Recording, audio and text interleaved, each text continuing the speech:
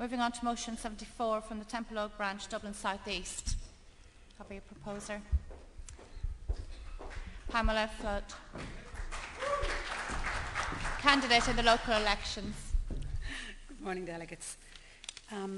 We have spent a great portion of the weekend, the best part of the weekend, discussing our economy and the virtual collapse of the economy and the things that happened within the bank that were reprehensible, that have actually brought our economy to the state it's in.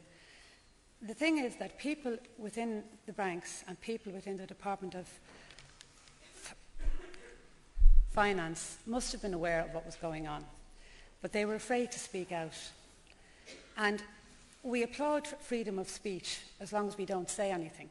It seems to me that, we say to people, stand up, speak out, do the right thing, but we don't offer them any protection. It's easy to preach to a person.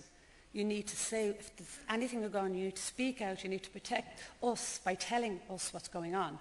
But you will then lose your job, or you could be sent off to the Aran Islands on your own to some post office as opposed to, a large bank. If we're going to ask people to stand up and speak out, we have to offer them our protection.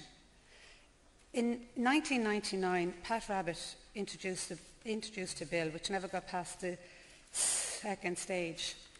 Regrettably so, because you have to ask yourself, had it, maybe things would be very different now. People would have had the courage to speak out, and we wouldn't be in the predicament we're in now.